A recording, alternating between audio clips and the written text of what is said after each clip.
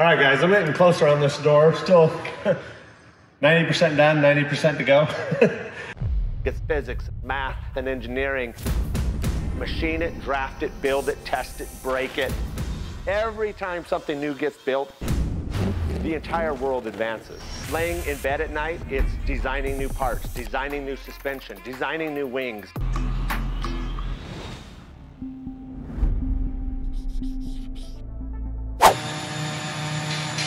Okay, these are the parts we need to make for my door pins on Scrappy. My not so scrappy parts of Scrappy. This is my scratchy parts of Scrappy. Scratch build.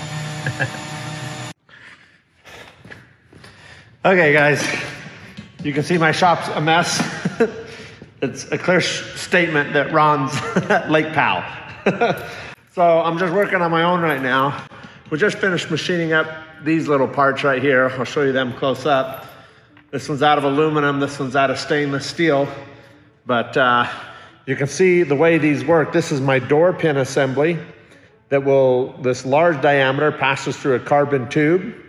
And then this pin slides in and pins the door. And there'll be two pinning at the same time. So I've got my over center pivot system. They'll move it in and out.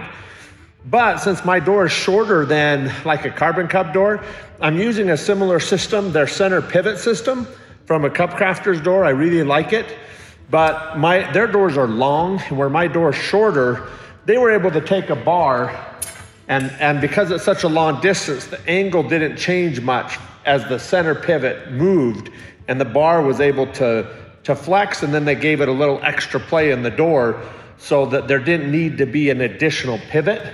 I can't do that on Scrappy because the door is shorter and the angle and the geometry would change so much that the pin would want to change directions and it would bind up all the time. And also I wanted a really tight tolerance so when the door closes, it wouldn't rattle. So I made a exact machine fit for the carbon fiber pass-through tube, where this is literally no play, but slides easy. This is the tube that passes through my door. That is made to fit. And then since the geometry would cause a bind if it were a single long bar, I made this little part out of stainless steel. This pairs up inside this one. The reason I made it stainless is because of how small everything needs to be. This is a single location rather than a twin, and this was able to be thick. I needed the strength of the stainless, so that's why I used two different metals. But that pairs together, and as this pivot on this side rotates back and forth to open and close the door, this pin can move in and out, and this fulcrum will move with the rotating handle and allow this not to bind and me to keep this pin a very little tolerance, no vibration pin. So this is a bigger spring I picked up. This spring slides on here. I made a stop for it. This spring will interact and go in and out as I twist the handle. What that will do is create constant tension on the handle. So as you rotate it, once you get over center, it will spring lock and the springs will hold the pins in, and vibration in flight will not be able to vibrate or spin the handle out because there's springs locking it in. On the other side of the fulcrum, the geometry set up so that same spring will rotate over and then spring lock and hold the pins when you open the door out of the way, and vibration or wind shaking the door as the door's up, the pin won't be able to work its way out and have you close the door and then drag your pin across the airplane. So this spring is a dual acting tension to keep it from going either direction, open or close once you get over center. So it's a pretty simple system, a little more complex than maybe a lot of bush planes have. Cub Crafters did a good job, so I wanted to take theirs and kind of tweak it a bit and make it work for Scrappy. That's what I've done. Let's go install it. All right, guys, I'm getting closer on this door. Still 90% done, 90% to go. Are we there yet? No, we are not. Are we there yet? No! All right, so I just made these up. Right here, I've got the over center pivot in. I've still got to machine a bunch of ends for here. But right here, there's always a little play. It's built really lightweight, plenty strong, but I don't like when I grab a handle for it to feel very loose, so I decided to really beef this up. This super simple, lightweight part, I machined up to go on both sides of this, and it's a press fit. I still got to put in a little washer, a little Teflon washer in here, 1.5 inch diameter, but then I'll press these together till they touch both sides, the full 1.5 inch engagement to this heavy, thick carbon fiber structure, so that when I later put a handle on the outside of the window here, this washer will be up against a hard surface and that handle won't wiggle around and move. So it's a little simple add, and then I made this pin will pass through here, go through both sides, the internal mechanisms, dowel set, a compression pin right up at the face, and then there's a secondary compression pin that will hold the handle, a much bigger one, out here on the edge. So I'm gonna get these ready and prepped, get my pin set, let's get them installed, back to work.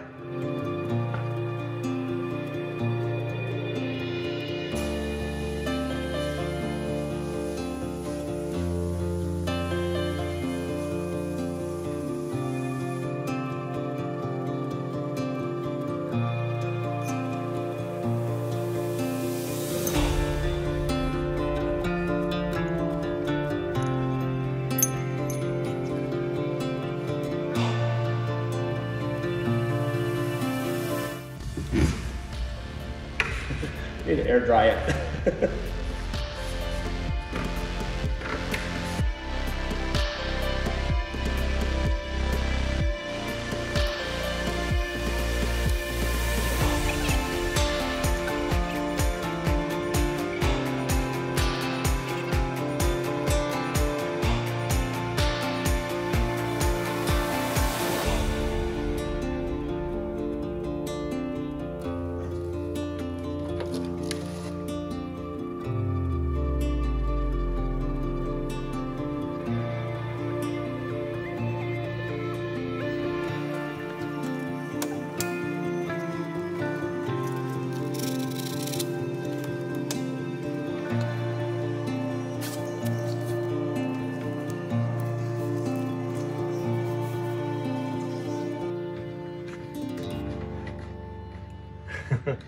That feels great. I still gotta make the ends for on here and here, but tell you what, that is a snug, smooth fit, and there is absolutely no play in that handle, so that should work good. I've got the other hole drilled. You can see right here, the dowel pin, the solid aluminum bar I pushed through, you can barely see it there. I actually had to use a vise to press it through, and it would have never came off anyway, but we've got the compression pin in it and roll pin in. We're ready to get back to work. I'm gonna get some glass on this, finish some trim. Okay guys, I've got this in just temporary. I've got the tape just holding the sleeve onto the aluminum tube and the pivot joint. But that's just so I can kind of test it out and see how it all works. You can see how well that goes. Right there is the transition to over center. But I've got to make a couple more adjustments. I'm leaving it just like this with tape while I build the rest of the subframe around this. I can use this to open and close the door, work on it. When I've got everything done, I'm going to make some adjustment on the lengths, insert the springs, and then assemble it for the last time, and then I'll pin set all the joints that I've got taped together right now. So far so good. Really happy about it. I need to build this return on it and a face and put it in the window and a bunch of stuff. So I got a lot to do. Let's get to work.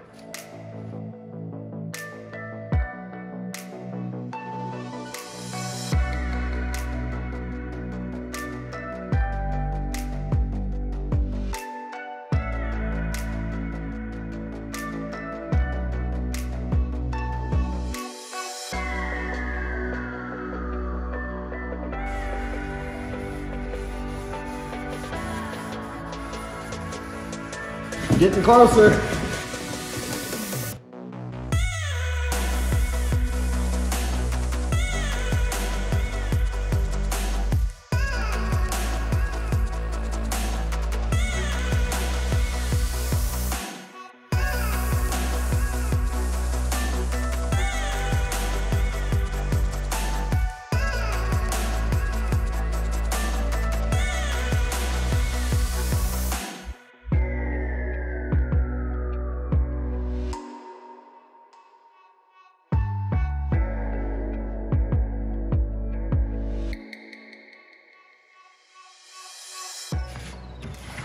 We've got a little finish work to do, but so far so good. What's really amazing is how sturdy this is. I mean, there's flex, but very little. Carbon fiber is awesome. These get springs on it. I'll put them on later, but you can see the holes in here go into the main steel subframe. I welded in a receiving plate out of chromoly so that it doesn't just go into the carbon trim. That pins there. And this one pins there. And that is, as always, my back door's banging. There we go. I'll hold the back door shut. That is a solid door frame. So this will operate those pins. These pins get springs.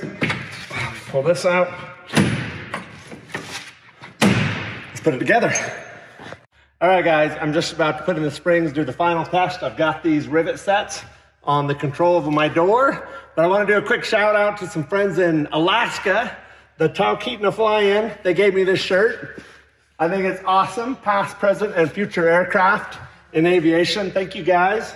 Let's go ahead and get this installed. I can't wait to see you guys. Love everyone up there in Alaska. All right, here we go. This pin goes in here. The spring counter sets into a little hole.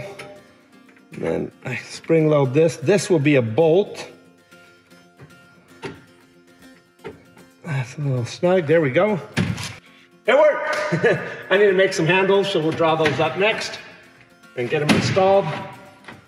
Boy, I'm happy. Let's get back to work.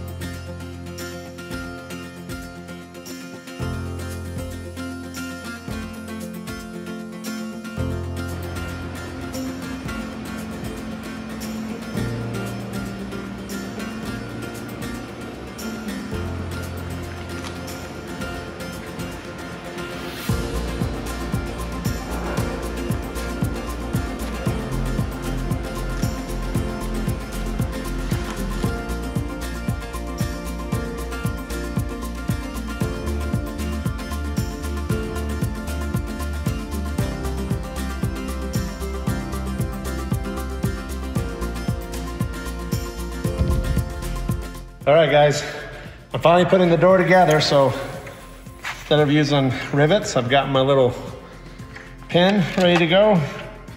This should slide right here.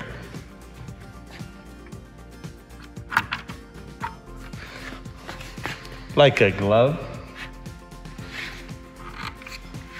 Pop this one out. No longer use that, was temporary. All right, let's put some cotter pins in and this will be done. All right, guys, I'm beat. It's been a long day. I lost Ron late in the evening. I knew if I just stayed like 6 or 7 more hours, I could wrap this up. So I don't even know what time it is. 3:28 a.m. I wanted to get both these windows done, and I knew if I just put in 6 or 7 more hours, I could wrap them up. They're all done. I need to machine my handles on the door steel. But I'm really happy with how it's turned out. You can see how tight that sucks in the door as I close it.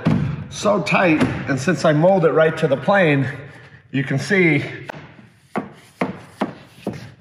there's literally not room to put that sharp edge into the door.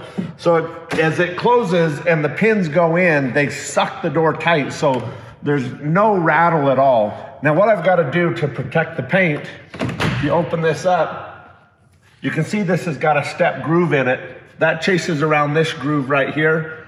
I don't want this carbon fiber or this paint to get rub marks. So I've got a clear bra that I'll put over top of this carbon fiber like I did on my gear legs. It's an automotive clear. It's kind of like a self-healing clear bra. So if you kind of scratch it lightly, it mends itself so you don't see it. But what I've got to do is put the clear bra here so this mates against it. Now, you want a really tight fit But in all aircraft, things move and flex a little. And so what you want is you want it tight here, but you don't want it tight against this part of the frame. So this square tubing you see right here actually sits 3/16 of an inch away from the frame, because I don't want this tube to grind across the carbon fiber, carbon to carbon. And then if there was any flex or movement, I don't want the door to bind going in and out. So there's a 3/16 clearance all the way around the frame.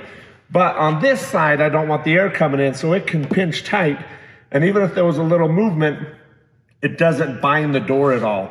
The other reason for the 3/16 inch clearance is, you can tell I put a little radius on here and a radius on here. And I've got a 1/4 by 1/4 with a hollow center rubber compression seal that will go on the door. I don't want to put it on here, you just rip it off, but you put it on the door frame here. And as this door closes, that rubber seal goes in between here and here, and it squishes 1/16 of an inch. And then that causes the door to be completely airtight. A lot of times you'll see seals placed on the outside. The only downside with that is the seal is always pushing the door open and holding a gap against the airframe. And that's where the air gets in and starts to open it up. And so you want the seal to get pinched between here and here, and then the door can still hold tight, the air doesn't come in, and the seal is backside. So I still got to put the seal in. I've got to clean this up a little bit, but I'm really close and doing it the right way. I need to go to bed, but I don't want to. I want to play with this. But Poe didn't want to go to sleep. Anyway, I got some cleanup to do, some seals, but for all intents and purposes, my door's done. I couldn't be happier, so I need some sleep. I'll go home, get whatever my body tells me it needs, and then get right back here and get back to work. We'll see you soon.